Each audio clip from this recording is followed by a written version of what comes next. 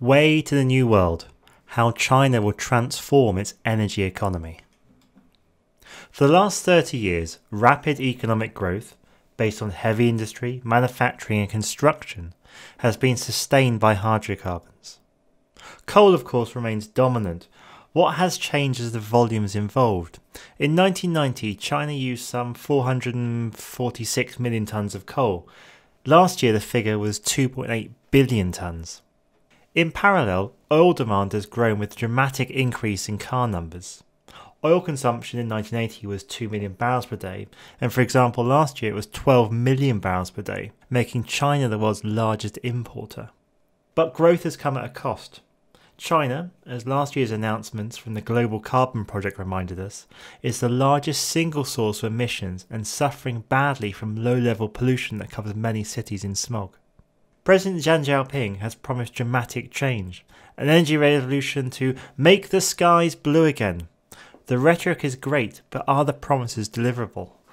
A comprehensive study of the Chinese energy market, published last year by part of the International Energy Agency's New World Outlook, is a great place to start for anyone wanting to understand what is happening and what may happen next.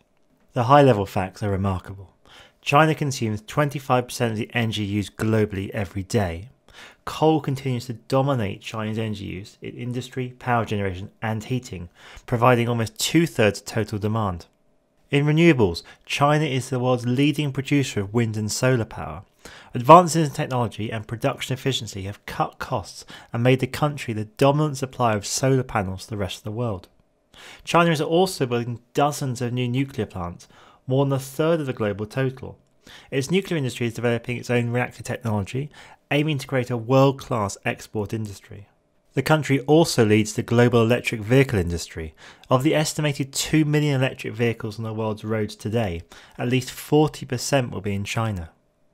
Each of these facts reflects a dramatic change in the last 10 to 15 years, but they are not themselves the endpoint.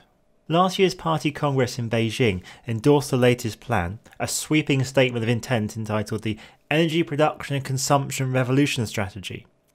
The plan describes a transformation of the whole energy sector over the next decade and a half. The share of non-fossil fuels will rise to 15% by 2020 and 20% by 2030, meeting most if not all of the incremental demand. By 2030, 80% of all remaining coal-fired power stations will have ultra-low emissions as the old capacity is retired. The high-level target is to ensure that emissions peak by 2030, with a long-term goal for 2050 being to reduce the share of fossil fuels to less than half the total, and to rebase the whole system onto leading-edge energy technologies. History suggests it's unwise to underestimate China's ability to deliver on its plans, but in this case there are good reasons for doubt. Infrastructure and market structures are needed to support the changing energy mix. As the IEA analysis makes clear, the absence of infrastructure and a support regulatory regime already limit the potential impact of natural gas. The same problems could constrain wind and solar. Electric vehicle numbers are growing, but the odds are still that the bulk of electricity they use will be produced from coal for a long time to come.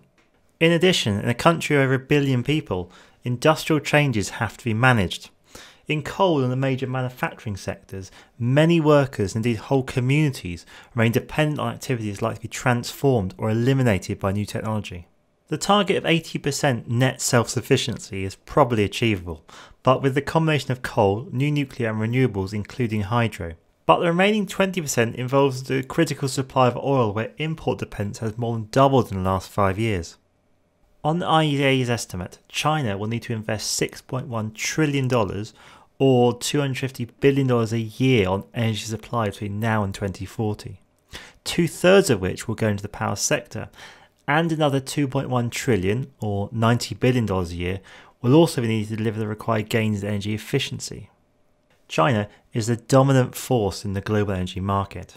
Energy also matters to the survival of the Chinese regime, and a sustained improvement in living standards over the last 3 decades has helped to keep the Communist Party in power. That would not have been possible if the energy system had not been adopted to meet the growing demand in what is now a consumer society. The iron rice bowl now extends beyond employment and food to mobility and increasingly the demand for a cleaner environment. As ever, energy, power, and politics are inseparable.